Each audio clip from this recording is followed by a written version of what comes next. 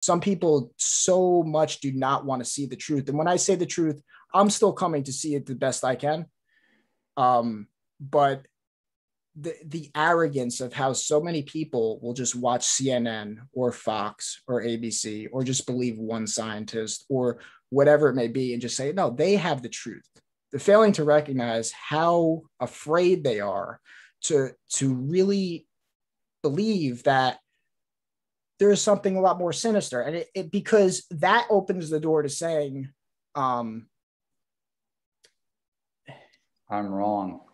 Yeah. I've been deceived. Yeah. And I don't know. I think they're disconnected. I don't think they're not in tune. I don't even think they have the ability just to discern truth anymore. I think they've lost that ability from, the centuries of, programming, conditioning, indoctrination into this, whole, type of way of thinking. And it's not even thinking at that point. It's just programmed.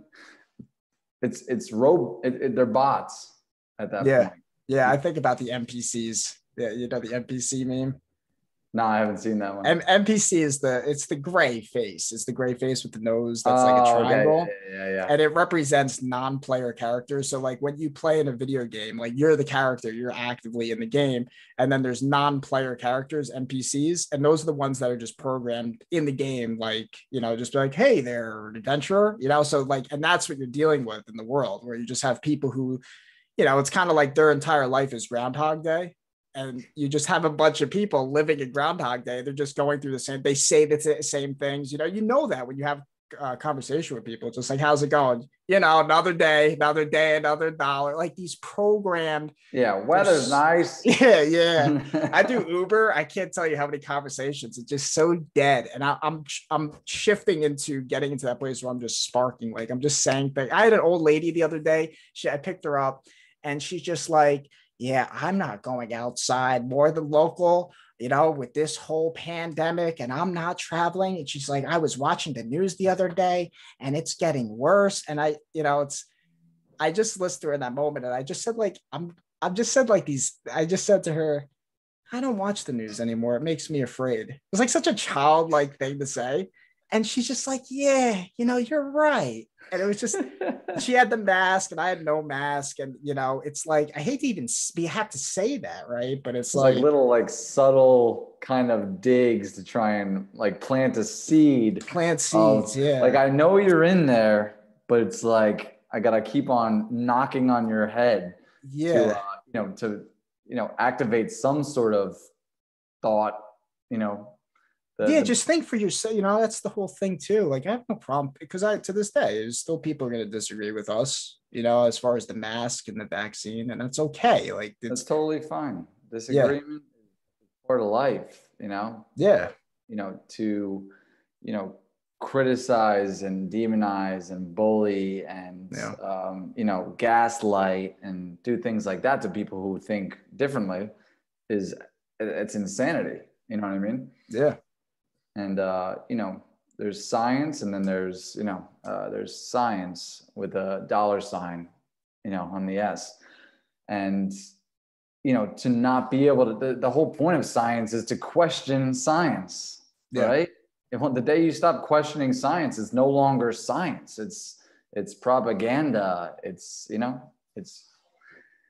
not anywhere near what it's supposed to be. So that's why I keep going back to it's very the ego. It's really egotistical. I've noticed that it's like, well, why would they do that, right? And it's like this generation is different because there's ideas.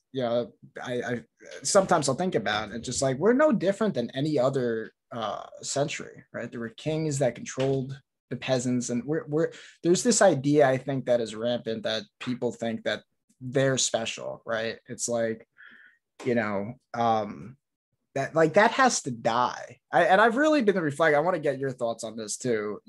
As far as masculinity, what's your thoughts on masculinity in the U.S. today? And like, what do you think it is to be a man? I'm interested in.